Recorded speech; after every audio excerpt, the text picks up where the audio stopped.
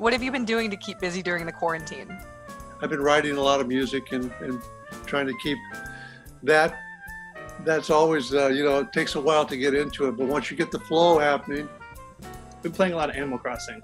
Painting, I'm spackling, I got to drywall the ceiling in the middle bedroom. I am calling my friends, calling my family, Zooming all the time. Trying to stay in shape and practicing when I can. Making a lot of food at the house. Half the house is really good at baking. I'm the one who's good with meats. So I tend to be the pork and steak guy. Crawling into bed around 4 p.m. and trying to crawl back out when possible. Decided to take up hydroponic gardening. Sit on my phone all day. That's it.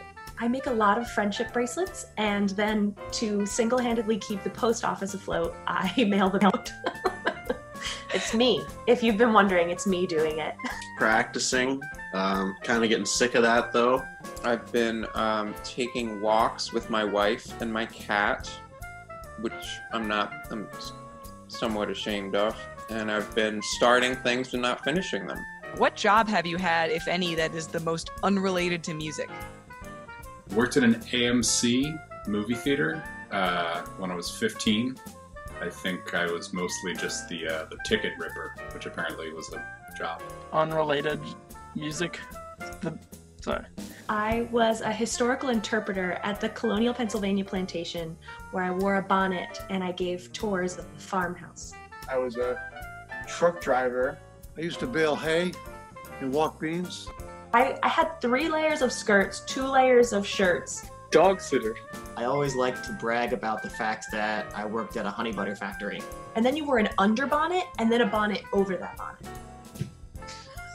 I was actually a nude model for a few sculpting classes.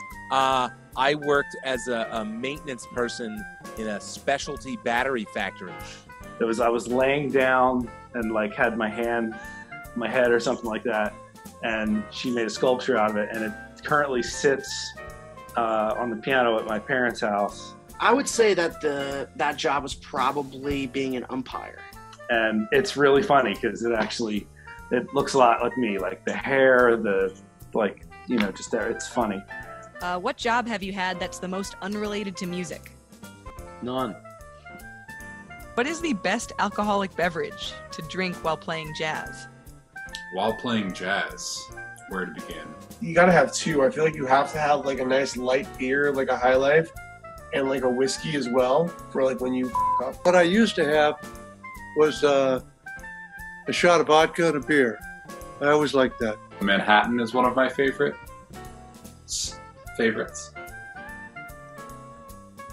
Well, it depends. Am I already drunk?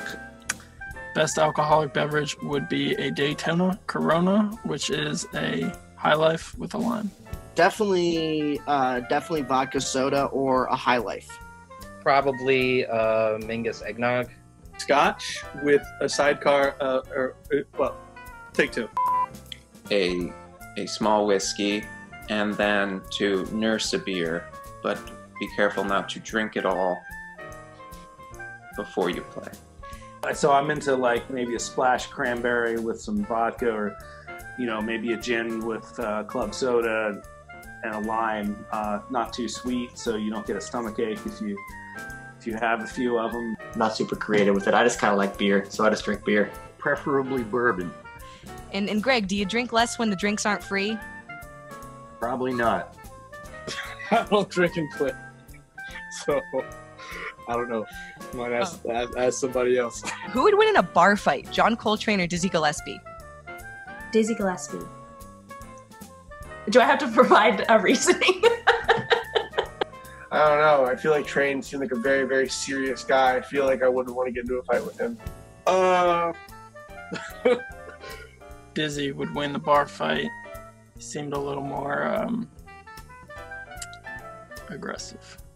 Well, probably Train, because I feel like Train was kind of big. I picture Train as a svelte guy. I'm gonna go with Dizzy, because if you know about the famous spitball story, which I won't tell because it's kind of long. Somebody shot a spitball at Cab Calloway, and he turns around and thinks it's Dizzy because Dizzy was a practical joker. and then he fires Dizzy Gillespie. There's like a whole altercation. I don't know if they actually fought or not, but anyway. Coltrane was tall. Dizzy was kind of short. Probably Coltrane. I think Dizzy. I think he has like big guy power. John Coltrane. Coltrane was in the Navy, but Dizzy probably has more street smarts, maybe. I would not want to fight him.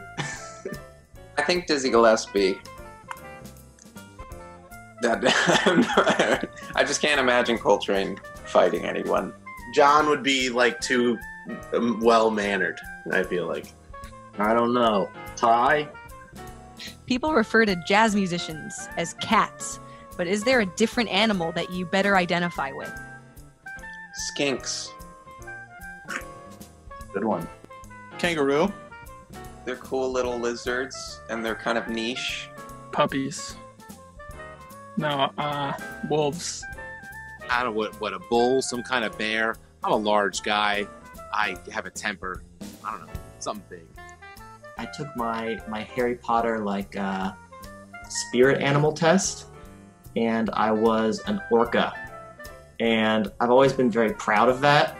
Maybe that little echidna guy from Harry Potter who steals all the gold stuff and puts it in his pouch. Oh, not Harry Potter, sorry. Fantastic Beasts and Where to Find Them. I would say an otter. I want to be an otter, but I think I know I'm a badger. A turtle. Maybe bear. Kind of like being outside. I like being in the woods. I like giving hugs. No, I think cats are a pretty good description of jazz musicians. I see the resemblance. What's up, Ron?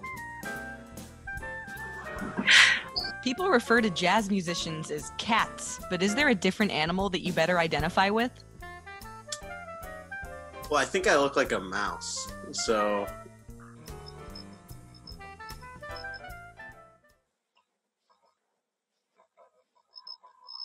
No, probably not.